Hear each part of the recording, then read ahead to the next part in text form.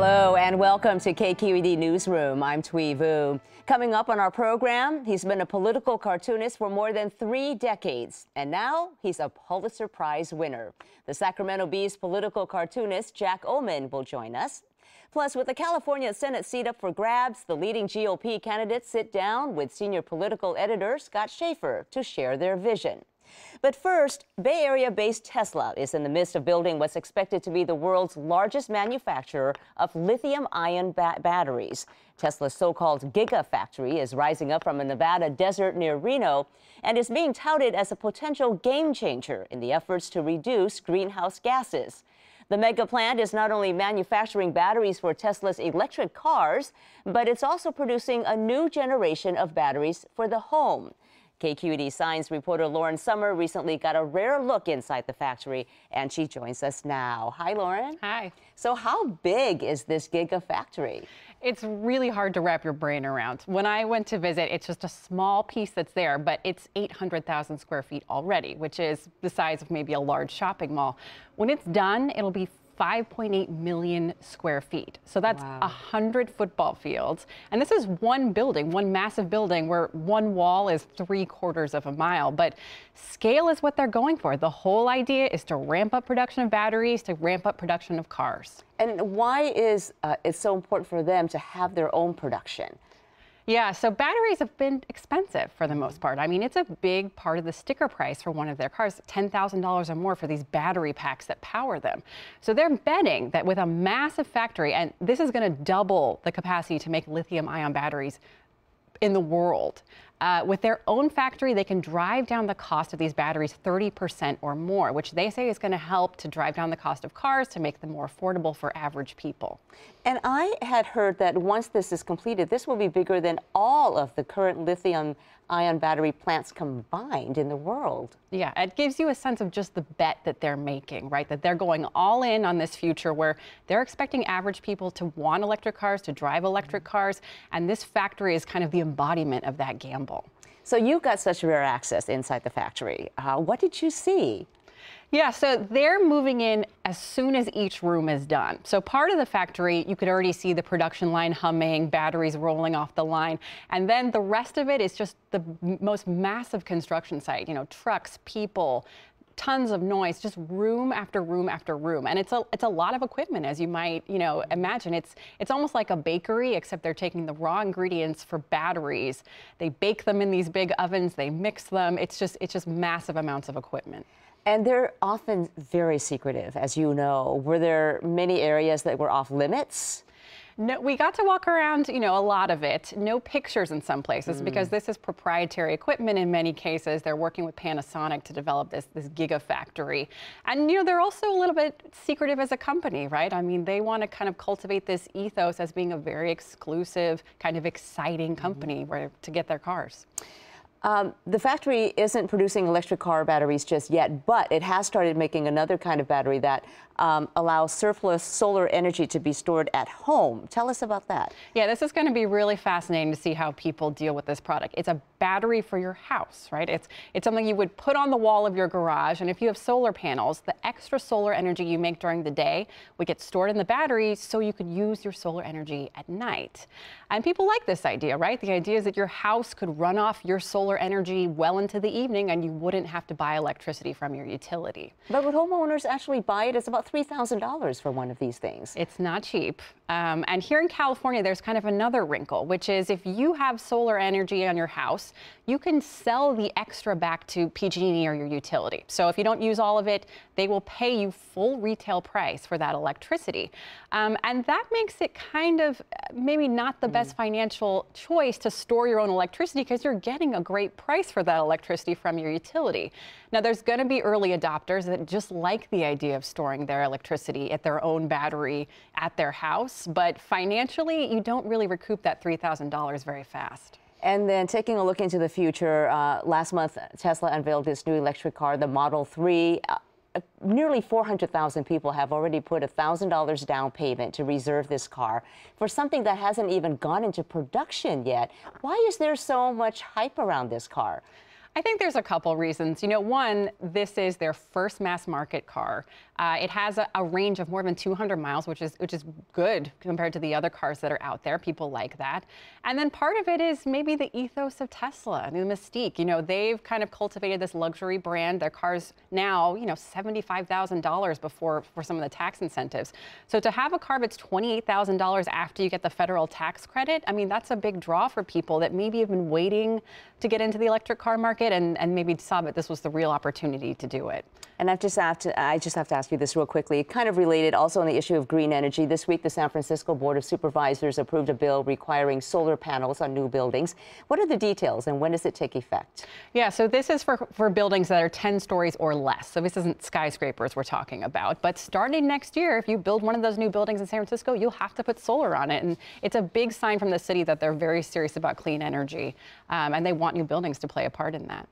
All right, much news this week in the world of green power and solar energy. Thanks so much, Lauren.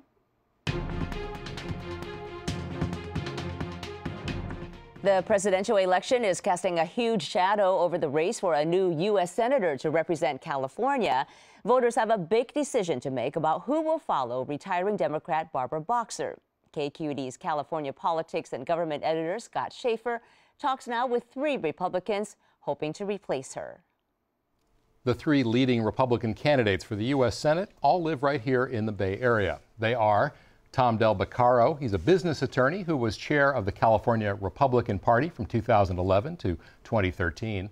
Also, Duf Sundheim, another former Republican Party chair. He served in that capacity when Governor Gray Davis was recalled through the early years of Arnold Schwarzenegger. And Silicon Valley entrepreneur Ron Unz, who authored Prop 227, which effectively ended bilingual education in California. Thanks to all of you for being here. Thank you. Well, this is not a debate, it's a conversation. And we'll get to policy and politics in a minute. But first, each of you, tell me something that is personal and it might surprise us about you. Duf? Well, I think that I've spent most of my time working in underserved communities, East Palo Alto, East San Jose, and what I've seen is the economic earthquake that we've suffered in this country. I can be spending in the morning where we've seen one of the greatest accumulations of wealth in the history of civilization, and spend the afternoon with the people that are living at or below the poverty line. Ron, what about you? Something surprising, a window into who is Ron Unz. Well, the truth is I have lots of friends over the ideological spectrum who are involved in politics, and one of the really surprising things is a lot of left-wingers and a lot of right-wingers actually agree on a lot of things, sometimes more than the mainstream of either party. All right, Tom, something more personal. So, I'm the 6th of 8 children, and I don't know if you know this, when you're a 6th child, they don't tell you when hide and seek is over. And so we, as a family, grew up, had a lot of great conversations around the dinner table, and I learned to argue with my older brother, so I became a business attorney, and I've been a small business attorney now for the last 28 years. And you grew up on Long Island. In Long Island, New York for the first 11 years, but now I'm here. Yeah. So you're all running for the U.S. Senate. Let's say you win. What would you like to be the very first vote that you cast? Ron? Well, for me, I think our economic situation is disastrous, and I think it's very important that we raise the minimum wage. It's an issue I've been involved in now for 5 or 6 years. I helped, I think, to move it to the center of the national stage. And for a Republican senator to be a very strong advocate of a $12 an hour minimum wage might really make a difference. All right, in and we're going to come back to that issue, but Tom, what about you? First vote, what do you want to do? No question about it. We need to have the economy growing far faster than it is today. I'm the candidate with a specific flat tax proposal that is backed by Steve Forbes and people like Art Laffer. So our first vote should be to reform the tax code with a flat tax that'll get the economy moving, weaken the IRS, and put it back in the box. But why haven't Republicans, promoted that? I've never seen that passed before in the Senate. Republicans are in charge. And I think that's wrong. We should be the party of tax reform. We don't need government growing more. We need more of the private sector. The only way to do that is to clean up the code. The current code is the playground of special interests, lobbyists, and big corporations. I'm against corporate welfare.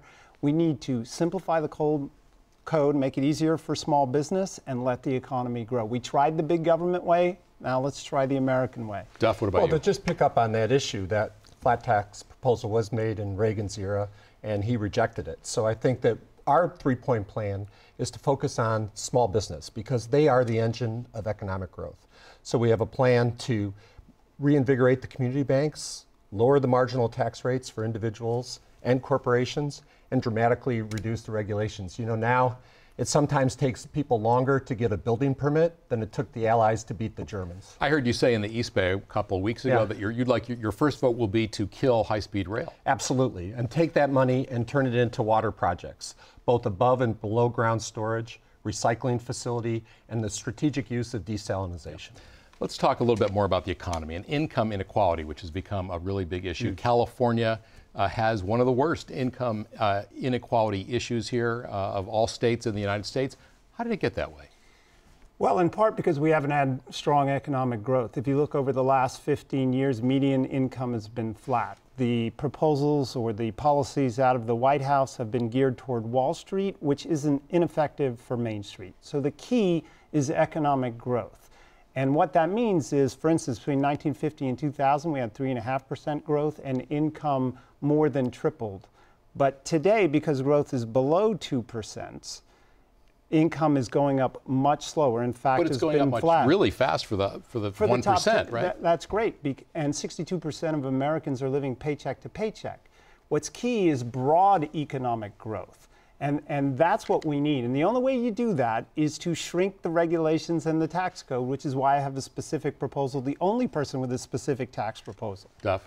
Well, I think I talked to the people at Tesla. You know, Tesla was the marriage of technology and automotive engineering. If there's ever a battery facility that should have been built here in California, it should be Tesla. Talked with the people at Toyota that left. Talked with the people at Boeing that left to South Carolina. It's the high cost of living in California. Housing, 240% the national average. Energy, 50% higher. Gas, $1 a gallon more. But what can you do about that as a senator? A great deal. So if we solve the water crisis, we can build more. That's a big if. Well, I think, to be honest with you, of all the problems we face, I think from a technological perspective, water's the easiest. You just create the greater above and below ground storage, provide for the recycling of the plants, and if you have more water, then you can build more housing. And if you build more housing, you create great construction jobs and lower the cost of housing. Ron, you mentioned raising the minimum wage. California, Governor Brown recently signed a bill that's going to take it up to $15 by 2022. Is it right for the state to do it alone, or do you really need a national increase to make it work? Or, and gentlemen, should we not do that at all? Well, I do support that Governor Brown signed the bill. Personally, I think $15 is too high on a statewide basis. It's fine for San Francisco, it's fine for LA, it's fine for Silicon Valley. I think something more like 13 or 14 would have worked better with the Central Valley.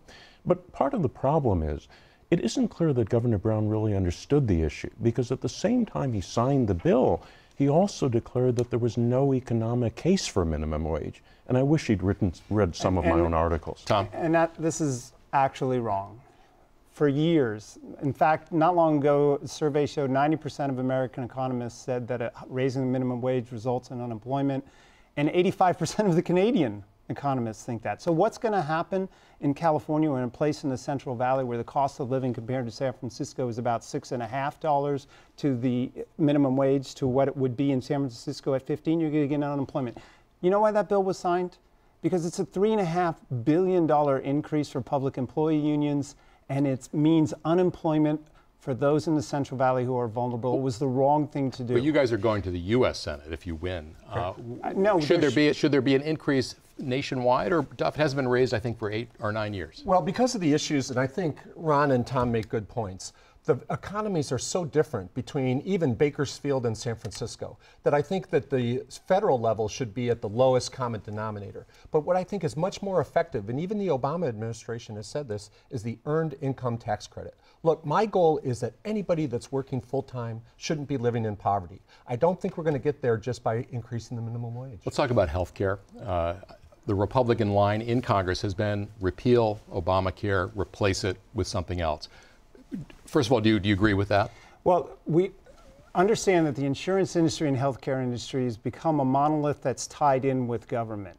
A lot of corporate welfare with regard to that. So the idea that you just repeal it would cause a lot of economic dislocation. The Republicans long ago should have had a replacement policy, and what they're going to need to do is announce it, say on a January 1st, and then say in 6 months from now, this is the way the new system's going to work, which includes selling over state lines, which includes greater access. Just having insurance doesn't mean you're getting health care. We have to encourage additional doctors and things of that nature. We were talking about income inequality, and there was a study the New York Times did just recently this past week looking at who's gotten health insurance, and it is the low-income people, people who are here legally, immigrants who are here legally, working-class people. Isn't that a good thing? We missed a historic opportunity because we confused health insurance with health care. So now all the additional people that are receiving Medi-Cal insurance, they've gone back and studied whether their health care has improved. It hasn't. So what we need to focus is making sure that people have access to quality health care at an affordable price. And that's why I think we missed a historic opportunity with this legislation. Let me transition into immigration, because there's a lot of overlap here. California has some 2 to 3 million undocumented immigrants. And I don't want to get into got to secure the borders. Let's all agree that the borders need to be secure. But in terms of, here in California, the emphasis has been on kind of normalizing life for people who are here, especially children, driver's licenses for undocumented immigrants. Is that the right way to go? Or should we really I think we can pass all the laws that we want, but until we have that conversation, the people that have moved to this country that don't feel welcome, that the people that have been here forever listen to those concerns. To the people that have been here forever, that the immigrants understand that they feel like not only is their present and their future being adversely affected because their taxes are going up, their access to education and health care is going down, but they feel they're also being robbed of their past. So what I want, I'm a federal court mediator. I want us to have that conversation, because whatever laws we pass, just like with abortion, unless you deal with the underlying emotions, you're not really solving the problem. Yeah, Tom. And here's the problem with that. Immigration now, whatever you thought before 9/11 or San Bernardino, is now a national security issue. And we need to address that immediately. And you know what? You can build a consensus nationally around national security. The San Bernardino woman took advantage of our visa system. The 9/11 conspirators took advantage of that. So instead of comprehensive legislation and a long discussion, which Duf wants, we are very different on this issue. We need to build a national consensus. Do you know that there's just an indictment showing that ISIS is coming over the border? Well, we need to refocus immigration away from just who's coming here to get jobs to national security. So Donald Trump has made a big issue out of, especially early on, about undocumented people coming here. There was a lot of, he wants to build a wall and he wants to make Mexico pay for it. Just in terms of those issues of security, how is that conversation affecting your party, your image, and the chances of really dealing with a very complicated issue? Well, Donald Trump is framing the issue in exactly the wrong way. I mean, the truth is, I don't think there are very many people in California of stronger pro-immigrant credentials than I do over the last 20 years, but immigration levels are too high. It's caused all sorts of problems in our society, especially economic problems, because when you have a huge influx of workers, it drives down the wages of American workers, including existing immigrants. Therefore, that's why a big hike in the minimum wage nationally to $12 an hour would be so beneficial, because it basically means that the magnetic pull drawing in desperate workers to take any jobs available at any wages is eliminated. Duf, back to the presidential race, though. How do you think it's affecting you guys as candidates with an R next to your names and, the party in general? Well, it clearly has put people on either side of the line. And my whole purpose is to bring us together to find that common consensus. And I think we do have a very strong national security issue that needs to be addressed here. But frankly, I find 85% of the people that I talk to agree with taking the steps that we need to take in terms of securing the border and making sure people that mean to do us harm don't come here. Will you support the nominee of your party for president, no matter who it is? Right now, I would imagine that I would, but I will make that decision at the time that we cast that vote. Tom, what about you? I will support him, and we have to change the immigration debate away from a path to gridlock. Duf favors providing a status to illegal immigrants that are here. That is the path to gridlock. We have to get away from comprehensive legislation, and what we need to do is refocus this issue on national security, to which all Americans can support, and you do that through a step process, visa reform. And so what about the people who are here now illegally? Well, you know what? We need to separate out this discussion and stop lumping them all together, because almost half of them are here on visa overstays. And there's no visa overstay party. There's no commitment to people who came here and are staying too long. And that's the key thing. So start this process and not blaming who came across the southern border for all the problems. That's causing division. I think people that came here illegally and have committed crimes should be deported. Tom has a different point of view on that. That's actually not true, Duf, and I've never said that. And you say that a lot, and it's interesting. It's not part of your plan. Actually, I've read your plan. No, actually, all Duf, you talk about in your plan is the people that came here on visas and overstayed their visas. which is false, and Duf continues to say that it's okay. And we're almost, But here's the reality. We should enforce existing law for people who come here illegally, and I think we need to do a stepped process. Really quick, we're almost out of time. Prince died this past week, had a big impact on a lot of people. One musician that really had a big impact on your life, Ron Unz? Oh, I honestly can't think of any particular Frank Sinatra. I learned how to dance in the kitchen with my mom listening to Frank Sinatra. Tom? Led Zeppelin and Elton John. All right. Last chance, Ron. Anybody? Oh, I like Bruce Springsteen. All right, and on that, we're going to be banned to run. Tom Del Beccaro, Duf Sundheim, Ron Unz, thank you all very much. Thank you. Thank you.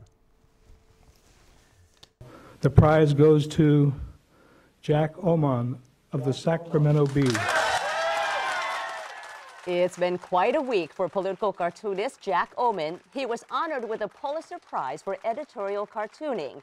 Ohman joined the Bee 3 years ago, but he's been creating political cartoons since he was a teenager. And at age 19, was the youngest cartoonist ever to be nationally syndicated. The Pulitzer jurors praised his work as, quote, wry, rueful perspectives through sophisticated style that combines bold line work with subtle colors and textures. Jack Ohman joins us now. Congratulations. Thank you so much. That's quite a commentary on your work from the Pulitzer jurors. You were actually a Pulitzer finalist 4 years ago when you were still working in Portland. Yes. Was this win a true surprise, or did you have a sense it might be coming? It was a true surprise. It's like hitting the Powerball in journalism. You can't predict how this is ever going to come out. I mean, there's a jury level, and then that's 5 people, and then there's the board, and I think that's 9. So you got 14 minds to change. So. And we saw you shedding some tears. There must have been such an emotional moment. Right. Imagine being a 55-year-old guy, and you have been working towards something for 38 years, and one of the funny things about being in the cartooning business is that it's a very small business. And so if you're good, then I've had people since I was 20 years old saying, when are you going to win the Pulitzer Prize? How come you haven't won the Pulitzer Prize? Do you think you can win the Pulitzer Prize? I mean, this has gone on for decades. So my main reaction was elation, followed by extreme relief, followed by my strong desire to come on this program. Well, we hear you're a big KQED fan, and so we're grateful for that. Absolutely. I wanted to also get a window into your creative process. How do you know if a topic will resonate with your audience? Well, former Senator Howard Baker once said, what did the president know and when did he know it? Well, I have to think, what does the reader know and when do they know it? So it's a complicated process. And there are more sources of information now, so you're trying to think, you know, what is it that people are talking about? So that's my main problem. And then, so your job as a political cartoonist is to push the envelope, to provoke thought. My job is to draw on the envelope. And you do it very well, Yes, apparently. right. But how hard is it to find just the right tone?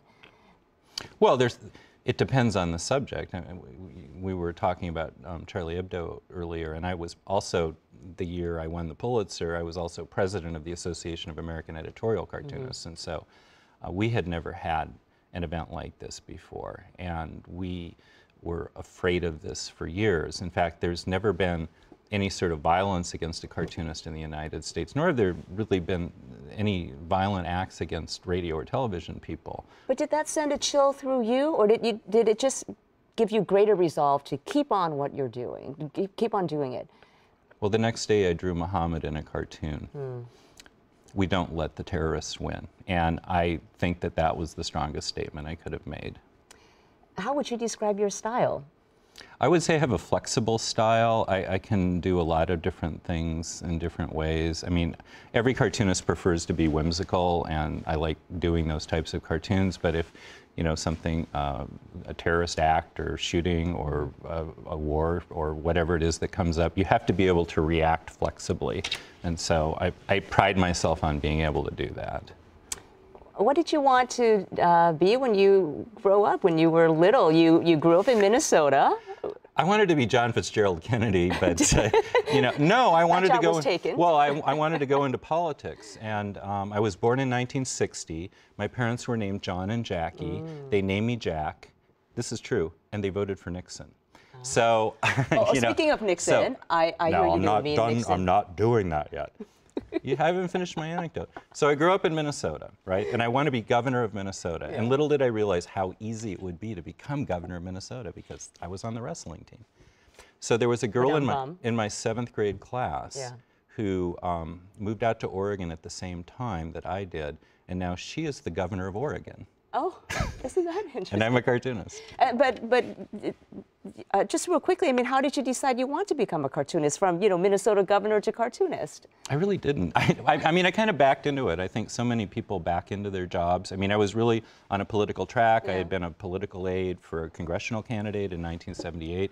The only thing I really learned was how to drive a stick shift, which he taught me. And then I thought, but I loved journalism. The movie All the President's Men had come out when I was a kid, and so I got very interested in that. And so this combines both your love of journalism and your love of politics. Jack Ohman, congratulations on the Pulitzer. Thanks for being here. Thank you so much.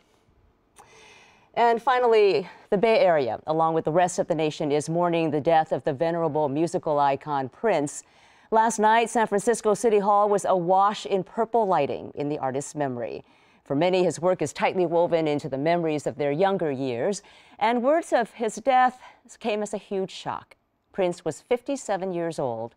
We leave you now with one of his many hits. I'm Thuy Vu. Thanks so much for watching. For all of KQED's news coverage, please go to kqednews.org.